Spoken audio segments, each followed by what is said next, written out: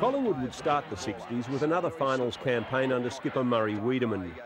Ray Gablick had put together a mighty season and would take the Copeland Trophy, but the finals would be an anti-climax. After finishing fourth, they would come from behind to defeat Essendon in the first semi-final. His kick goes right down into the full forward position where it drops over the back as O'Dwyer swings his left foot as he is slung, but it's 1 point only. Just couldn't pick that player. It's down in the centre half forward position. It's been handballed out wide to Hutchison. He comes down the ground now and he steadies it, but he's hooked it over, but it goes to Dwyer, and Dwyer takes a nice mark. That was a nice one as he was tackled solidly by Harvey, and he took a nice one in that full forward position. He's only about 30 yards out straight in front.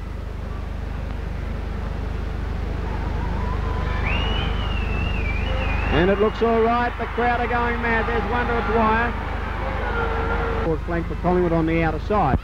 It's Gale and Wiedemann. Oh, Gale gets the knock, but it's O'Dwyer again at the back of the pack. His left foot kick has gone over into the opposite forward pocket position where Harvey all but took the mark.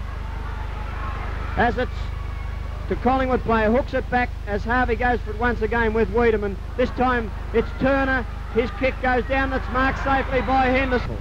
Identical scores, 8 goals, 10 each. Oh, anybody's punched that, but Harvey took the rebound.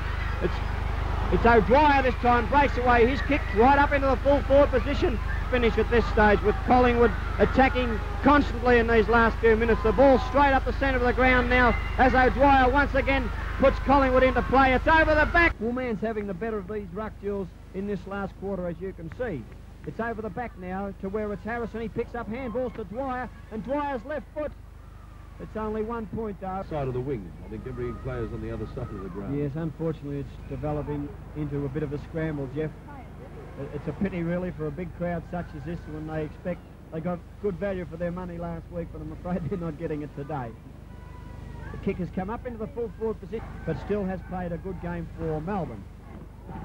It's just past Adams as Bob Johnson has a lunge at it, but it's O'Dwyer comes through for Collingwood. His kick goes up onto the half forward. It's been kicked off by Taz Johnson over to where Keneally and Dwyer both overran it. Dwyer got back first, picked up and put it up into the forward pocket where it's marked by, it's Beers for Collingwood in that forward pocket position.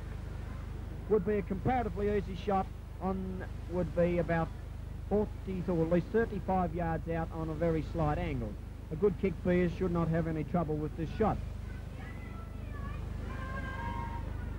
Looks a nice one, but I think it may have drifted over. It's 1 point only for Collingwood. And now to see that the crowd don't get on at the end of the game. Dwyer breaks away there, but he puts it over in the centre wing position with the condition.